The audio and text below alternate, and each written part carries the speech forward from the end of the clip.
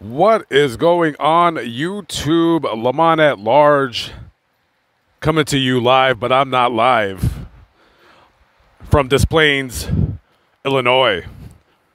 Technically, we are still in the Chicago city, and I seen a squirrel up this tree, so I thought I would leave an empty tuna can full of caramel popcorn that I got from the homeless food bank.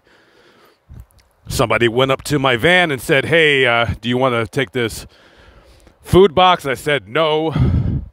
They insisted, and I finally took it. So I'll take the food and I'll feed the animals with it. So Mr. Squirrel will be back down any minute to start chewing on the delicious popcorn caramelized stuff I left in the tuna can. We're going to take a walk really quickly to John Wayne Gacy's house. I am fortunate enough to be able to do this where I could travel around the country, have you guys come with me. I know most of you guys that watch my videos aren't able to travel the way I do, being it that you have careers, families, or maybe you physically can't walk around the cemeteries the way you used to when you were younger, and I am very humbled. And I do use that word, and I do mean humbled, to be able to have you come with me. John Wayne Gacy, I'm sure all of you know who he is. He is, or was, a convicted serial killer. He has, to this day, been charged with the most murders in U.S. history. Now, there's other murderers that are suspected of killing a lot more people than John Wayne Gacy. We're talking about Samuel Little, who is suspected of being the most prolific serial killer in U.S. history. And we're also talking about the likes of Ted Bundy and, of course, Otis Toole and Henry Lee Lucas. John Wayne Gacy is best known, when you think about him, other than the 33 murders that he committed, he would dress up as a clown and go to hospitals and children's parties, stuff like that. He was very involved in local politics here in Chicago. He was a big supporter of the Democratic Party, so much so that he has a picture with Rosalind Carter, who was the wife of then President Jimmy Carter.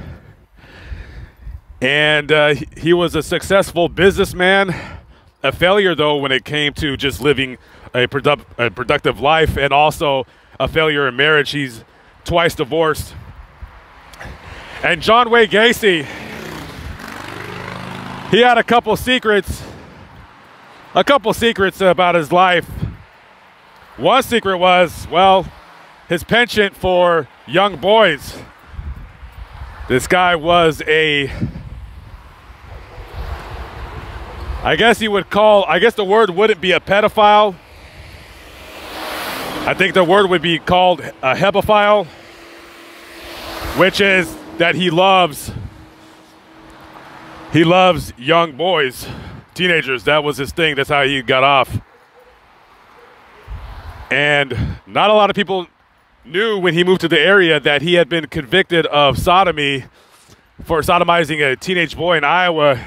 He was sentenced to 10 years in prison in 1968, but he got out after only 18 months. Believe it or not, back in those days, that crime involving children, you wouldn't get the amount of years that you would get now. So he moved here to this Chicago suburb and started a very successful construction company. He was married at the time, and he got a divorce in 1976. And after 1976, that's when he committed most of his murders. Is when his wife moved out of the house. He had the house to himself, and he was able to do whatever he liked. So let's talk about how John Wayne Gacy got caught. There was a boy by the name of Robert Peast that had went missing. And there were some witnesses that said, because John Wayne Gacy, he was very well known in the community. Believe it or not, he was friends with a lot of police officers and firefighters. As you can see, just by me speaking that, there is a fire department here on the street. This area right here, there is a rule. If you are a Chicago Police Department officer or a Chicago firefighter, paramedic, or what have you, it is a rule.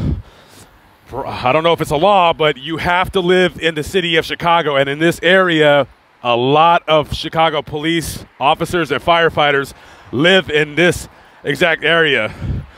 The block that we're going to be walking on where John Wayne Gacy lived, it's full of cops and firefighters. It's a very, very safe neighborhood. And so he was very well known by cops and firefighters. Every year, John Wayne Gacy was committing his crimes, he would always buy a new car. He would always buy the same exact kind of car that cops, undercover cops, would use, and that's how he would lure all of his victims. So there was several witnesses stating that a boy by the name of Robert Peast was seen outside of a convenience store talking to John Wayne Gacy about a job, and this is how he would lure a lot of his victims.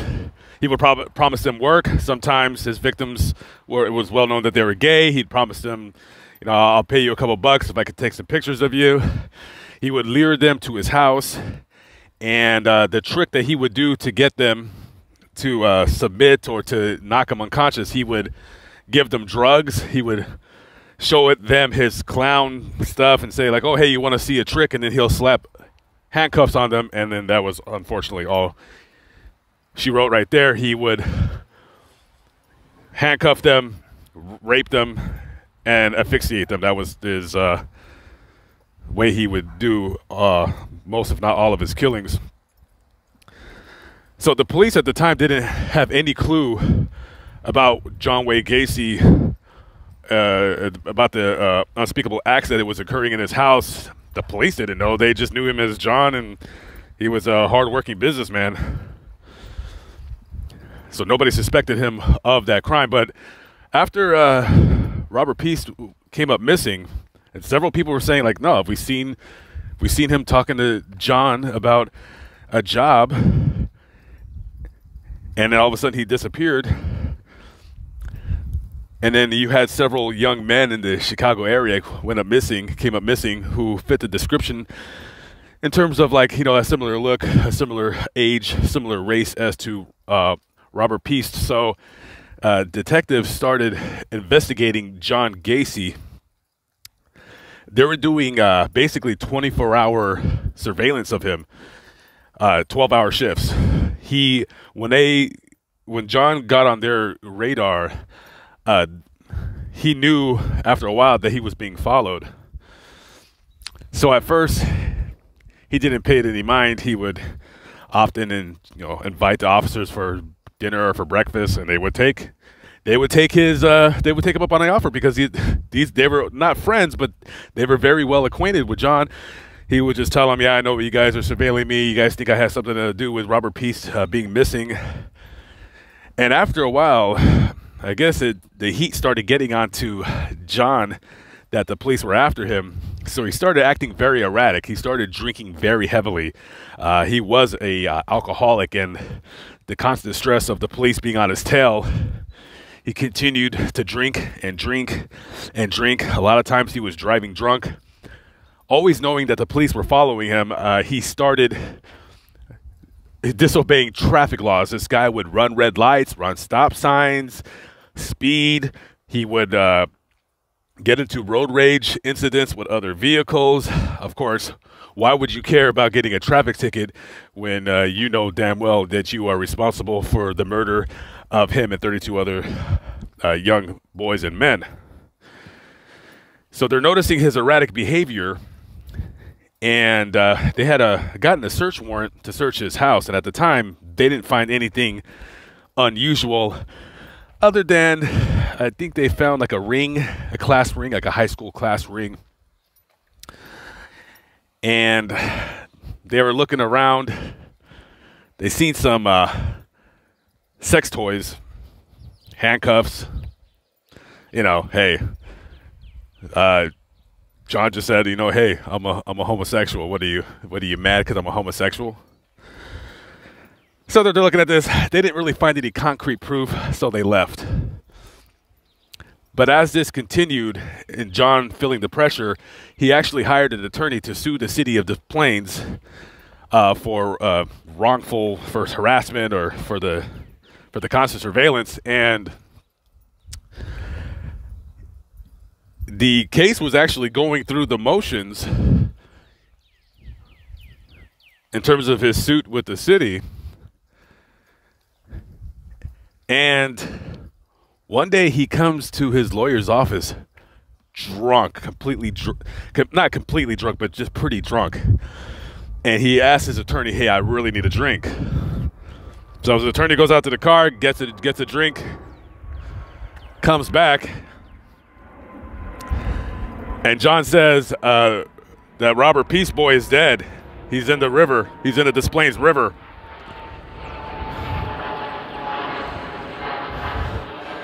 And the attorney says, well, what are you talking about? He says, yeah, he's dead. He goes, I'm responsible for at least 30 murders. And he just starts admitting to the crimes. And, the lawyer doesn't know what to do. So John actually leaves. And the attorney's kind of stuck. He says, oh, no, look what I got myself into. Eventually, after doing more investigations, the detectives, they get a second search warrant. They get a second search warrant, and they search his house. They find a couple other clues. Nothing hardcore. All they've found so far is that this guy is just like a kind of a freak when it comes to the sex thing. And mind you, this was before he admitted to his attorney to murder. So after the second search, one of the cops had asked to use the bathroom. By the way, this is the house. Now, I want to just preface really quickly by saying that this isn't the actual house. This is the property where John Wayne Gacy lived. As you can see, it is for sale. The asking price is $459,000. This is the property where John Wayne Gacy lived. The house was knocked down after all that happened, and it was rebuilt. And from what I've looked up online, the asking price of this house is a bit higher than what the market is asking. It has been, I'm not sure anybody lives there. This house has been on the market for quite some time, and nobody has bid. So I don't know if it's the asking price or the fact of the evils that occurred right here. But anyways, one of the detectives had asked to use the restroom, and when he's using the restroom, he notices, because it's in the wintertime and the heat is on, and there's a smell emanating from the heat duct. And, being a detective, he knows that smell, which is the smell of death.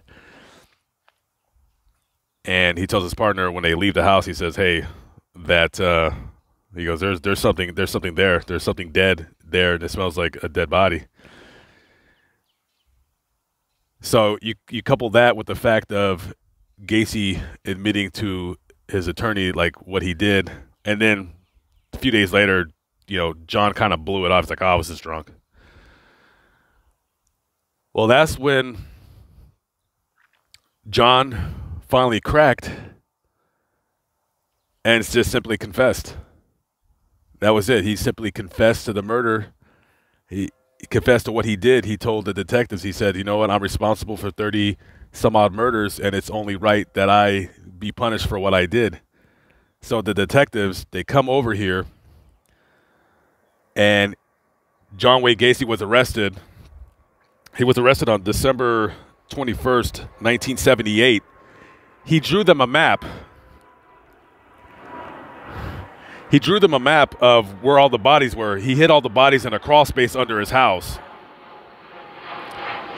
And even with the map, it was still very difficult for them to retrieve all the bodies. To this day, 11 of the bodies have been were unable to be identified. And that's when the whole media show started with John Wayne Gacy. He was convicted of the 33 counts of first-degree murder. He was also convicted of a kidnapping and a sodomy because one of his victims had actually escaped. Some reason he let him go. And that man testified that, yeah, John Wayne Gacy raped me. He drugged me. When I woke up, he was raping me. And he was executed. That was back then when Illinois actually had the death penalty on May 10th, 1994.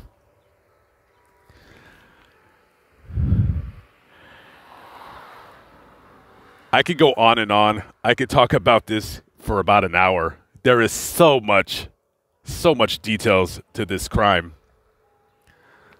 But, yeah, so, anyways, here's a couple things that you guys might not know about John Wayne Gacy. He was actually a pretty good artist, if you want to use the word artist. Some artists will say that he wasn't a real artist, but he made tens and thousands of dollars selling his artwork. There was actually a couple of art exhibitions showcasing his art that sold out.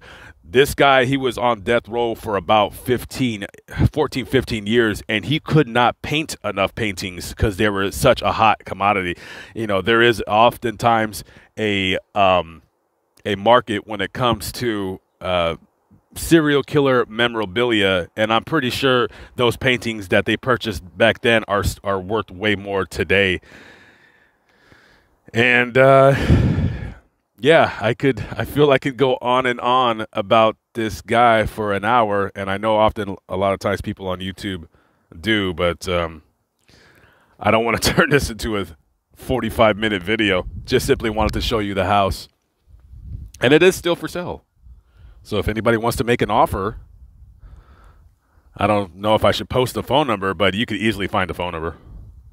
I don't want people to annoy this guy. I mean, I don't know. He could be just a guy that just an investment property guy, or who knows. But this is a very notorious house. You know, somehow I don't really feel any weird vibes, but I don't know if that's because of the house being torn down or what have you. But Gacy was a sick pig bully. I mean, this guy would only pounce on people when they were handcuffed or when they were tied. He never attacked them when they were just unbound. Just a complete loser, a complete scumbag, a bully, a pervert, a rapist, a molester. A lot of words, whatever you would want to call it. So, anyways, sorry for the long video. I often feel bad making these long videos, because I feel that people, they're like, get to the point already. Get to the point, Lamont. But, yeah.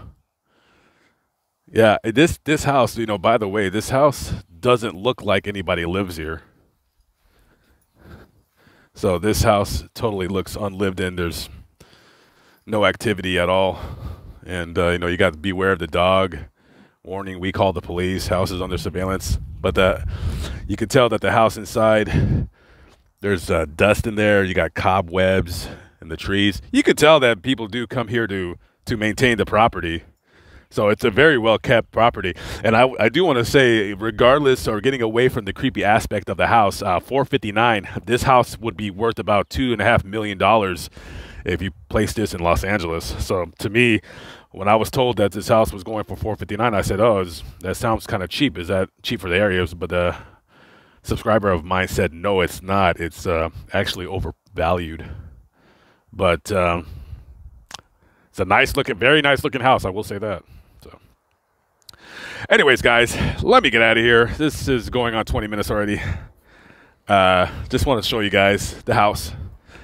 So anyways, coming to you live, but not live, from Des Plaines, Illinois. I am Lamont at Large, and I'm signing out. I'll catch up with you guys on the next vlog. Peace out.